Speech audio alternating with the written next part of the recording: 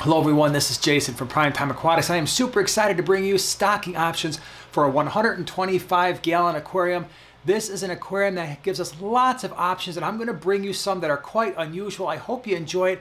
At the end of the video, we're also going to talk about some fish that a lot of people like to try to put in a 125, but may not be a great option. Hope you enjoy it. Thanks for being here. So I'm going to start out by giving you some options of some fish that are really pretty, such as these discus. And by the way, if I have species profiles like I do on the discus, I will put those in the descriptions below if you want more information on some of these fish. But discus are a wonderful option for a 125 where you could keep multiples together and get amazing color just like this. It's just truly awesome. So the way I'm going to organize this video is I'm going to show you some fish that are relatively large but maybe not super aggressive that you could potentially keep in a tank with other smaller fish. As long as they're not so small they're going to get eaten. So discus would certainly be one of them. Of course, you have to be super selective on the types of inhabitants you keep with them, but they can be pretty cool. The other option that you have for a 125 are what's known as the poor man's discus, and that is the severums.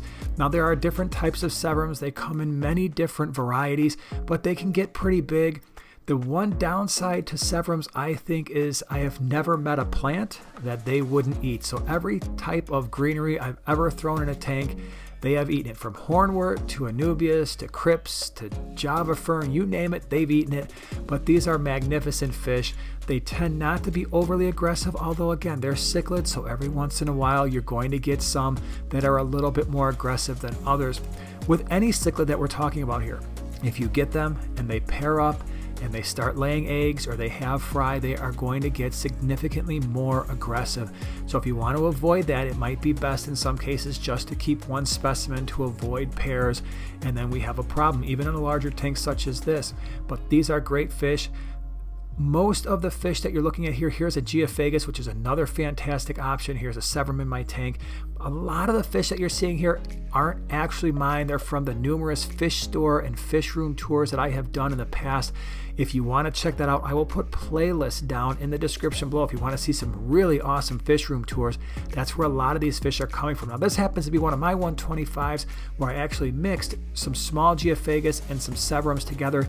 This has been a mix that has worked for us many times in the past. This was Geophagus weinmilleri. Unfortunately, I lost most of the fish in this tank to a disease, and this was right when it was set up, so the water's still a little bit cloudy.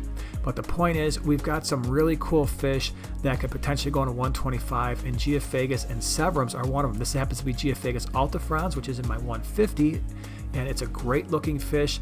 Here's Geophagus megasema, which is very similar. It's somewhat similar to kind of like a Geophagus tapajos.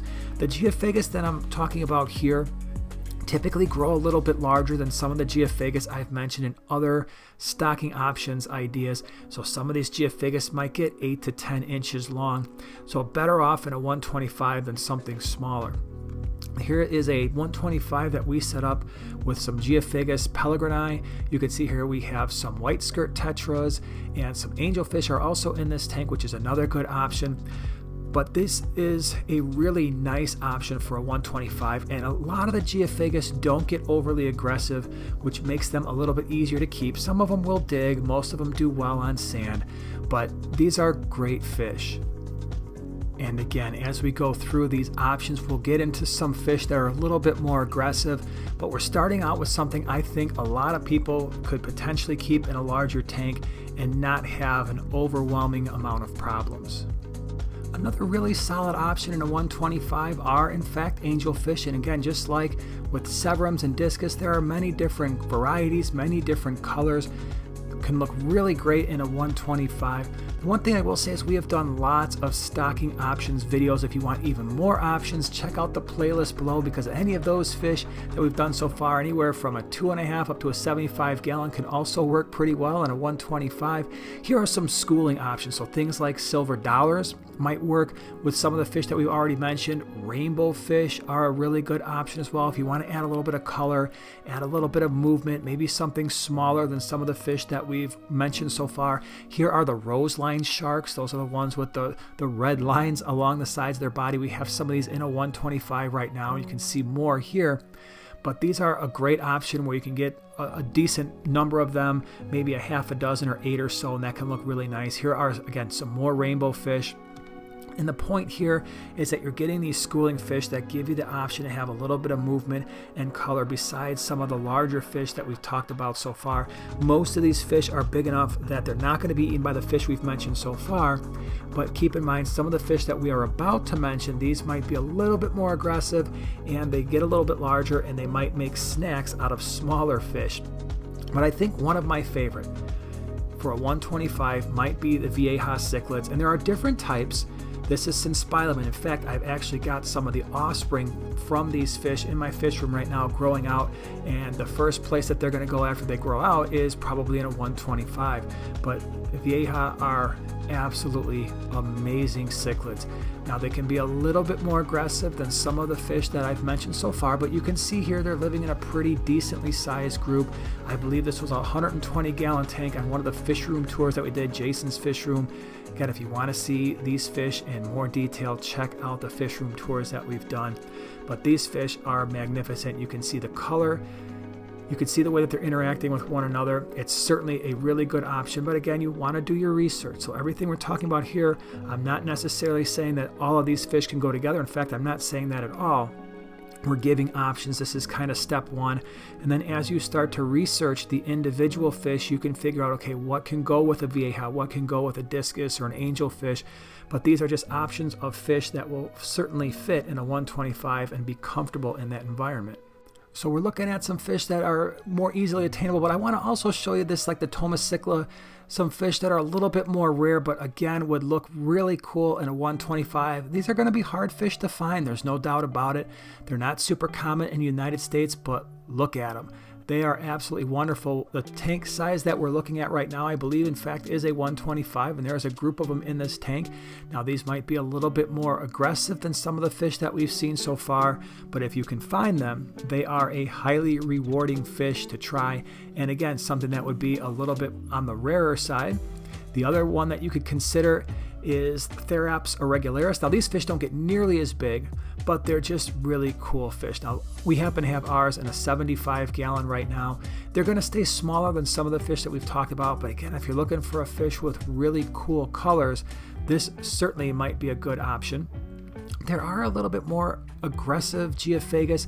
This is Geophagus brasiliensis that we put in a 125. It was a group of them. This group dynamic probably wouldn't work as they got larger, but at least when they were on the smaller side, somewhere I think the largest one might have been 5 inches or so, they were working out okay. But certainly if you wanted to add a splash of very intense color to your tank and wanted to get a single specimen, it might be an option depending on the other inhabitants of your tank. And this is what they look like when they get a little bit bigger. This fish was probably 7 or 8 inches, had a lot nicer finish at one of, I think this was the OCA bull show that they had last year at the Extravaganza. Really pretty fish. Here's another really interesting idea. This is a Jack Dempsey. This was a nice looking fish. This was from the Aquatic Experience ACA competition in 2019. These are certainly wonderful fish where you could potentially keep a group. The Jaguar and the Cuban cichlids, they look very similar. They may be options as well, but again, anytime we're dealing with these semi-aggressive to moderately aggressive South and Central American fish, we're going to want to be very careful about how we stock them. Oscars are always an option. We have had a 125 where we had 3 Oscars. We are down to 1, unfortunately, but they got along well. For some of these fish, it might work out a little bit better. Here's our 125 when the Oscars were a little bit smaller and our tilapia was a lot smaller. But often with these South and Central Americans, you may have better luck when you're keeping multiples if they grow up together from fry. But please understand, when they get to breeding size, you may still wind up having problems. The issue that we're going to have with a 125, and especially with fish like this, Midas cichlids, red devils, these more aggressive fish, is sometimes they would just prefer to be on their own. And a 125, often what we'd want to do with these fish is try to overstock the tank, and a 125 might not be large enough to overstock relatively large, aggressive Central and South American cichlids. And you can see here, this Midas cichlid has fry. Once that happens, all bets are off. Even in a 125, they're going to push everybody to one side of the tank, and it could be a problem. Here's another example of a flower horn where a fish like this might be better off kept on its own. I often get questions, what can you keep with a flower horn? And my answer is always the same. They're better off by themselves, even in a larger tank. It's just not worth the risk. The other thing that you can do is kind of switch over to the African cichlids. This is an Mbuna community tank that might be really cool. There are so many different types and we don't have time to go over them all. I'll put a video in the upper right hand corner that shows how we set up our Mbuna tanks. But this is an African cichlid from Lake Malawi that can be really, really cool in a 125 and give you a lot of color. Now this happened to be from the Aquatic Experience in 2019, one of the display tanks, where they just had a couple different species, but they can be very striking. This is a peacock tank, so instead of Mbunas, we're dealing with Lake Malawi cichlids that are peacocks. You can mix peacocks and haps together. This is a 125, works out nice, an all male tank. Once you start adding in the females, sometimes you're going to get a little bit more aggression because now we've got males that want to breed with them and that just creates aggression. But you can see here, this is a pretty nice looking tank. We have done male peacock tanks. We've even done mixed peacock tanks and tanks that are smaller than a 125, but this is probably going to give you the best chance for success when you have a 6-foot tank or larger with male peacocks, and you can see the colors. There are so many varieties, and I don't necessarily have names for all the different peacock fish that you're going to see, peacock cichlids that you're going to see in this video. But the point is, if you're looking for stocking ideas, you start researching, wow, you know, it'd probably be pretty cool to have a peacock tank, and you start looking at the fish that fit your needs and that have the colors you want, and it can be really rewarding. This happens to be some of our star sapphire cichlids. We did a species profile on them. Again, I'll put that in the description below. As of the making of this video, these were actually in a 40-gallon breeder. They need to be moved to at least a 75, but you put these in a 125 and you're going to have a really, really striking fish. Point is, the peacocks are awesome, lots of color. A 125 would be the ideal setup for an all-male tank. Another option you may have in a 125 are some of the more predatory haps that are in Lake Malawi. These are usually very beautiful fish, as you can see here, but they can get a little bit longer. They're going to definitely eat smaller fish. They will definitely show their aggression at times, but they are absolutely awesome, and it's just another option. Some of the fish I really enjoy are these feather fins. There are many different types, and I don't have time to show you them all, but the ophthalmal tilapia, just generally speaking, are absolutely gorgeous fish from Lake Tanganyika. They don't get super huge, but they're pretty active, and they do need a decent amount of swimming space, and so that's why I think a 6-foot tank can be a really sweet option for them. Can you keep them in a 4-foot tank? Sure, but some of the larger ones would do best if you had them in a nice, healthy 4-foot Lake Tanganyikan setup. As long as you're really good about your water parameters, these are fish that can last a very long time. And once again, when we're looking at these fish, understand that the fish that I've presented so far, they have very different water parameter requirements, different temperatures, potentially different diets. So we cannot necessarily mix these fish together. We really want to make sure that we're settling on a type of fish and a type of environment, and then you can go from there and figure out how you want to stock it. So let's talk a little bit about the types of fish that you could have for a cleanup crew. This is a really good option. This is Syncrosis birdmorii. It is a type of loach that will get somewhere around 6 inches or so. That's about the size of the one that you're looking at here that happens to be in one of our 75-gallon tanks. But this is a great fish that would fit in pretty well with some of your less aggressive South and Central American cichlids. We've had them in with Severums and Geophagus, and they worked out well together. You can also see that there is a red-tailed shark in this tank, and red-tailed sharks can be fairly aggressive, and this fish, I would say, is slightly more aggressive than the red-tailed shark, at least in terms of not being bullied by that shark. So it's fit in well with this particular tank, and it could be a really good option as a single fish in a 125 without mixing multiples together. Red-tailed sharks are a potential option depending on the inhabitants of your tank. If you're in that semi-aggressive realm, I almost never recommend red-tailed sharks for anything less than a 6-foot tank because they can get quite aggressive. The Synodontis cats might be a really good option as a cleanup crew, especially if you are dealing with African cichlids.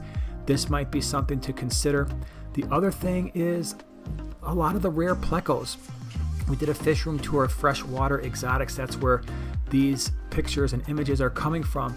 And there are so many different types of rare plecos. Some of them get larger. So if you're dealing with a pleco that's gonna be 8, 9, 10, 12 inches, it'd be nice to have a larger tank for them.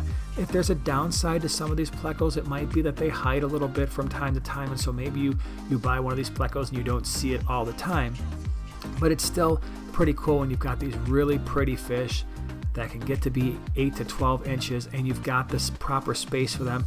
Understanding that plecos like to eat and sometimes they'll make a little bit of a mess, but when you have a 125-gallon tank, that's not as big of an issue. It's a little bit easier to manage the water parameters. So when it comes to cleanup crew, there are so many options for 125, whether we're dealing with the Synodontis cats or the red-tailed sharks or some of the larger types of loaches or even some of these more exotic plecos. Lots of really cool options. Now what I'd like to do, just as kind of a wrap-up, is I want to talk about a few fish that may not be the best option if you've got a 125, because this is, let's face it, this is a 6-foot tank, and a lot of people are like, wow, this is going to be awesome. I've got this massive tank. I can do whatever I want.